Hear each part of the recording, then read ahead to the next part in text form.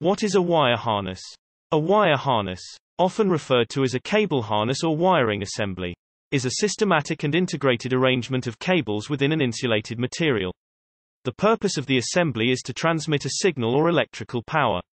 Cables are bound together with straps, cable ties, cable lacing, sleeves, electrical tape, conduit, or a combination thereof. The wire harness simplifies the connection to larger components by integrating the wiring into a single unit for drop-in installation. Wire harness assembly benefits: decreased installation time. Many vehicles require miles of wiring in order to operate. A wire harness assembly process greatly simplifies the manufacturing of these vehicles by integrating all the wires and cables needed into a single apparatus. The installation then becomes a simple matter of dropping in the harness, rather than running all of the wires individually. Security and safety. When wires and cables are bound within a single harness, the individual components are more secure against the adverse effects of vibrations, abrasions, and moisture. Space is optimized and the risk of an electrical short is reduced because the wires have been constructed into a non-flexing bundle.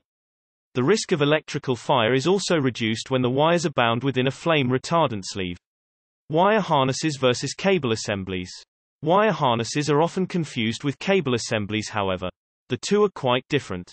The main difference is that a cable assembly normally has only two ends, whereas a wire harness contains multiple breakouts ends that run in many different directions with multiple terminations on each breakout.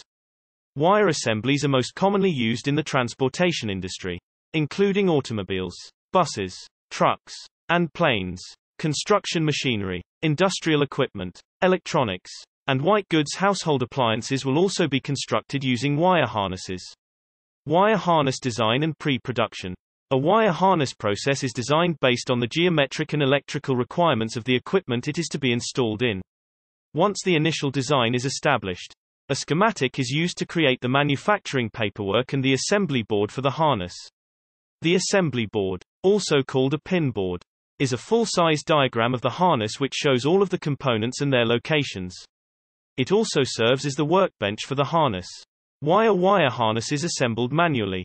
Wire harness assembly process is one of the few remaining manufacturing processes that are more efficiently done by hand, rather than automation. This is due to the variety of processes that are involved in the assembly.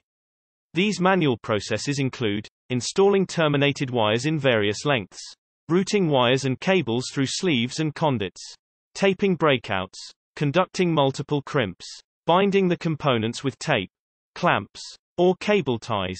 Because of the difficulty involved in automating these processes, manual production continues to be more cost-effective, especially with small batch sizes.